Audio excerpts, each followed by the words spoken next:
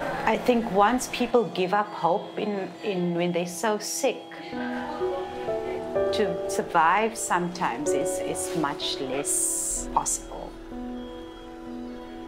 And this gave people hope to keep on fighting.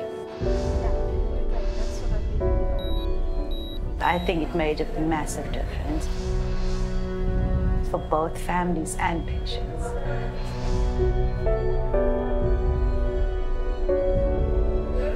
I remember we got our first patient, and then 3 or 4 days later we had 4, and then the next week we were ambushed.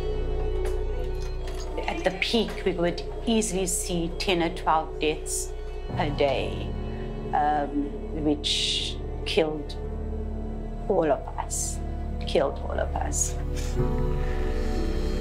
I got this thought, what are we going to do when the doctors get sick? We were only, well, at the time, 6 consultants doing the intensive care work. And if 2 or 3 of us were off, the system would have collapsed. So I thought there must be a way that we can do your ward round remotely and at least give you advice. And this is where Quintin fitted in. And so initially he was meant to be a medical personality, but he actually morphed into a far more important role, which was into a emotional supportive role. Remember, the mental health of the patients was extremely terrible because they would be in a room and watch other people dying, so with no support, and because they were isolated, completely cut off from even us generally. Because of the numbers of patients and because of the level of fatigue, we were not able to adequately meet the emotional needs of our patients or their relatives.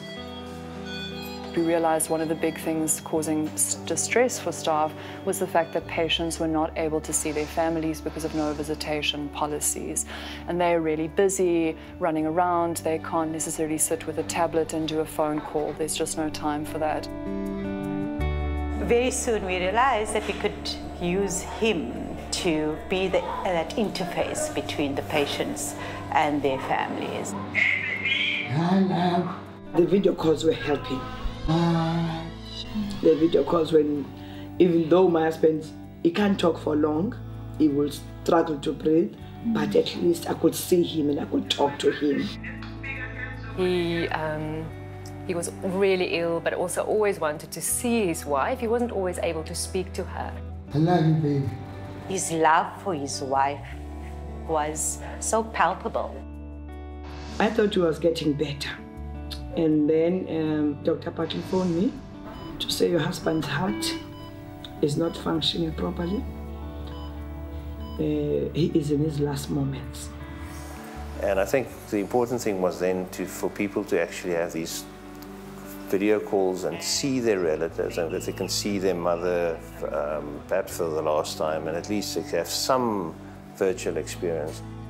It's very difficult. They leave home not that sick, and now you're telling them they're lying on a ventilator and is close to dying. I think I hope it gave some people closure.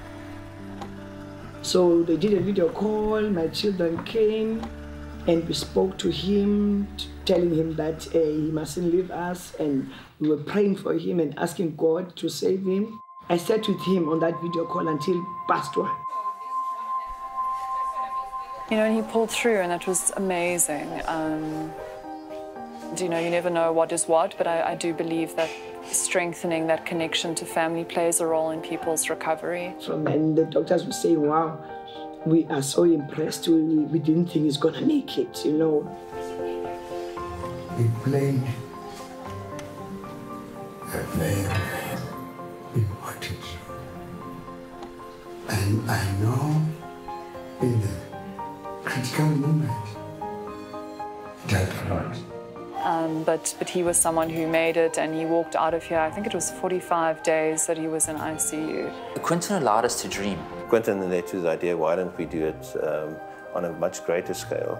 So what you probably have heard about is that we're in the process of trying to digitize the ICU as a whole. To make it more accessible remotely and to get advice from specialists elsewhere in the world consultants are able to dial in and actually see what's going on, you can increase your scope and your reach. Ultimately, it's obviously to improve the care of the patients. And hopefully this is going to stay long after COVID. I take off my hat for them, and may God bless them.